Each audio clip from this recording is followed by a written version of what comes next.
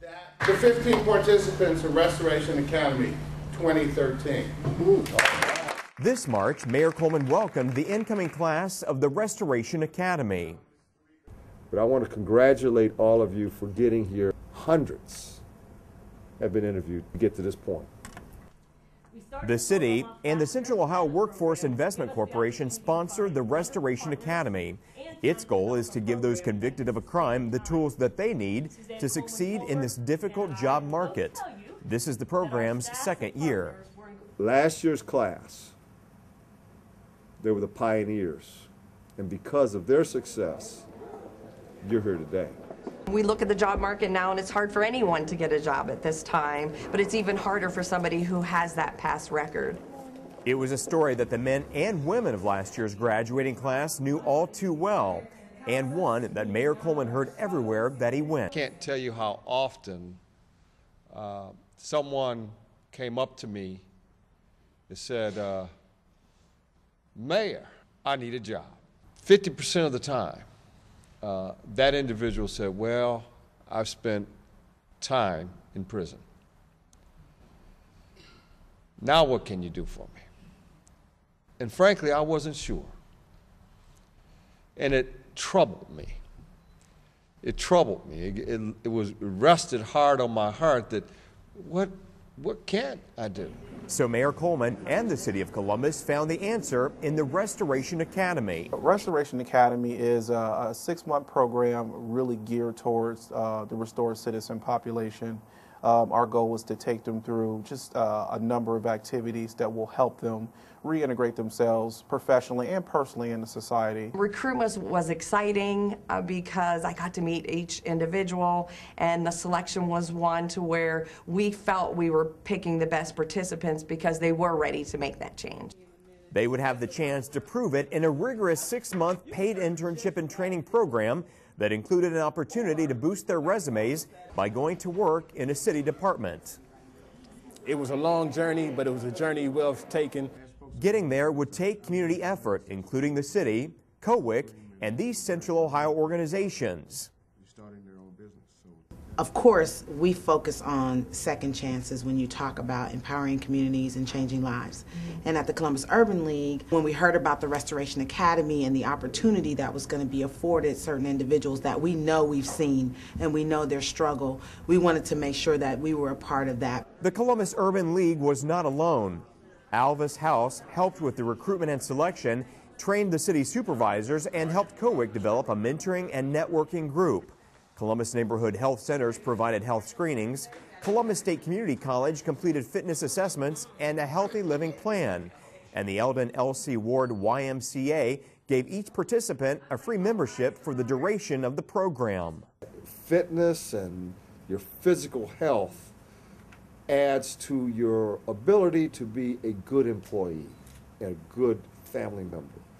Participants also received healthy cooking instructions and worked on a community garden with Columbus Public Health and the Franklin Park Conservatory.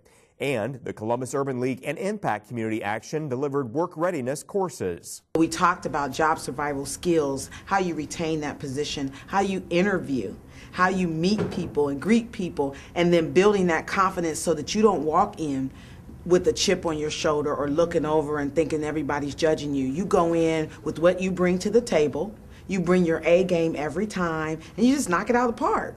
And so then it doesn't matter what the past was, or it doesn't matter what happened in the past. All that matters is right here and right now. It kind of gave us self-esteem. It kind of built it up. It built me up. Just knowing that I can accomplish something, like I could deserve a second chance and able to get a second chance, and knowing that, like, if I can do it, you know, somebody else can do it too. The ultimate goal was to empower each individual with the support to find full-time, self-sustaining employment within the city and to encourage other employers to follow this example. It starts with this, the Restoration Academy. If we can really have them look at the success that we are having now and the success that we hope to have in the future with this academy, will show employers that you can hire ex-offenders. In the end, it's what every participant proved. In October of last year, 12 out of the 15 original members of the class graduated. With their new experience, references, and commitment to seeing it all through, all were hired. 2 with local companies like Clean Turn, and 10 with the city. One of those 10 new hires, Tarika Cradle, now runs the Restoration Academy. She was so impressive to me that I hired her to be in charge of Restoration Academy. She's in charge of it. But she was sitting right where you are. I'm glad that I went through the program. I'm glad that I stuck it out, and I made it. This year, the Restoration Academy will build on its past success, but won't be any easier. If last year was rigorous, this year is going to be even more rigorous. And that is because in a pilot program, you learn what you've done well, and you've also learned what you can do better. This is not going to be easy. I want this to be rigorous. I want it to be tough, because that's what life's all about. It's tough. Sometimes life is very unfair. So if you want to leave, go now. Do you want to go right now? Everybody wants to stay in this program? Yes. Everybody, who wants to stay in this program, raise your hand. Okay. As a community in Columbus have decided to wrap our arms around you. You're part of the family. And we want you to be successful. But this is going to be tough love. And we're going to learn more about you over these next 6 months. But my hope and my goal is that each and every one of you is going to receive a certificate at the end of this. Our goal is also that you're going to receive employment somewhere, somehow. I wish you the best of luck, and I'll see you along the way. Okay?